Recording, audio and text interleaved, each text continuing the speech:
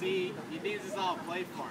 It's pretty much throwing a tennis ball to your dog in the backyard. He's wagging his tail. He wants to go after it. He's barking.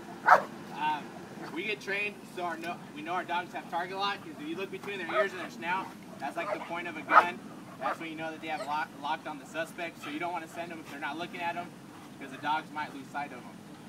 So I give my announcement, hey, suspect, get on the ground. You're armed and dangerous, I'm going to send my dog. Final warning, get on the ground, you're going to get bit. Ay, fuss!